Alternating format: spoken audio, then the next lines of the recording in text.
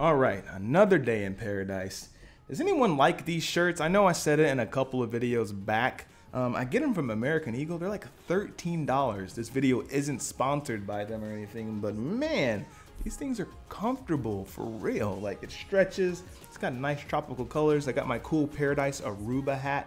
It's got little tears on here. I feel like I need to be like the national spokesperson for like Kona beer or something, driving the trucks, like Hawaiian shirt, nice little Hawaiian cool hat, even though it's from Aruba. I'm getting sidetracked. Anyways, guys, the #1 tip that I can give first-time cruisers, new cruisers, it's going to be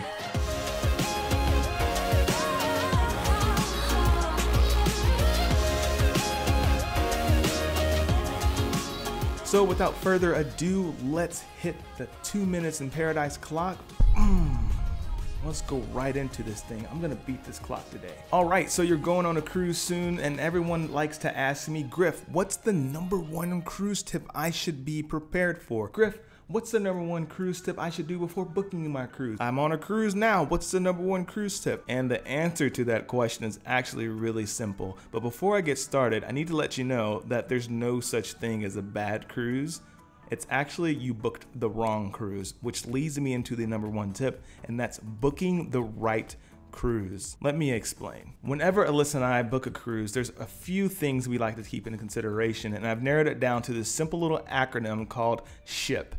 S.H.I.P. It's going to start off with booking the right cruise line. So, what kind of cruiser do you think you're going to be? Are you going to want a lot of fun and adventure, but at the same time you don't want to go bankrupt on the cruise? Then maybe you should look into Carnival. Or maybe you have teenagers and tweens that get bored really fast. They need a lot of activities on the ship as well. Maybe you should look into Royal Caribbean or Norwegian. These are ships that offer those types of amenities. Or maybe you want like peaceful tranquility, quiet. So something like Princess you might want to look into, or perhaps you want luxury, unique experiences. You can look into Virgin or Viking cruises. Keep that in mind. It starts off with the cruise line. That's S.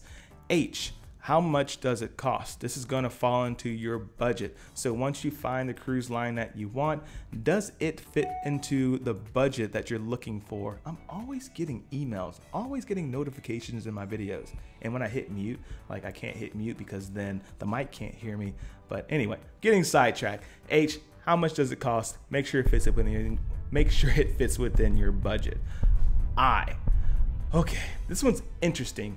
Interesting excursions, okay? Now, yes, I know excursion starts with an E, but it's for the video, okay? For the video, interesting excursions. What Alyssa and I like to do is find out what kind of cool excursions we can do with that ship. Are they interesting? Are they affordable? Are they fun? Stuff like that. And then the last one is P. Ports of call, baby. What kind of cool islands are we hopping to? Where are we going? What are we doing? Stuff like that. Keep that in mind. So start with the cruise line. How much does it cost? Interesting excursions, ports of call, and you will find out how to book the perfect cruise for you. Guys, that's 2 minutes in paradise. I hope I made the clock. Did I make the clock? Man, I hope I made the clock.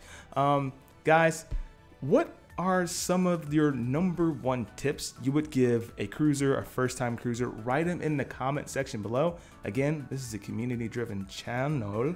I don't know why I said it like that. Community-driven channel. Help someone out.